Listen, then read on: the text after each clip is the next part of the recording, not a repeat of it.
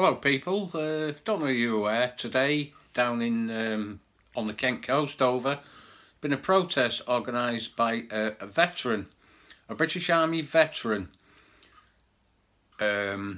Basically his demonstration was against the illegal immigration and the rubber dinghies that are coming into Dover on a daily basis. It's been something like, I think, 147 dinghies come in. Don't know how many people, but these people are getting put up in hotels, 4-star hotels across the country.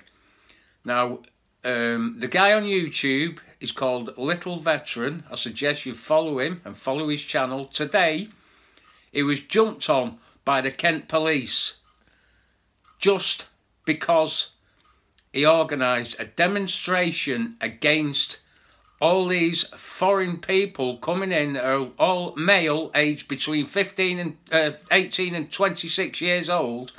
We don't know where they're from. They're getting put up in hotels, and our veterans that have fought for this country, there's something like 1,400, or maybe, I don't know, I think it's 1,400, are living rough on the streets.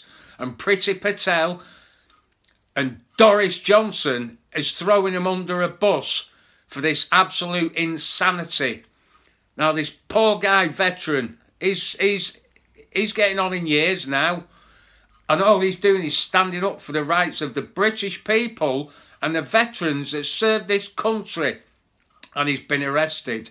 And then on the other hand, you've got Gary Lineker that's on £1.5 million a year from BBC, who is raping our pensioners again now for £157 a year TV licence, has got the cheek to say he's going to put one up in his £4 million mansion. All I can say to you, Gary Lineker, is you are a... Thank you.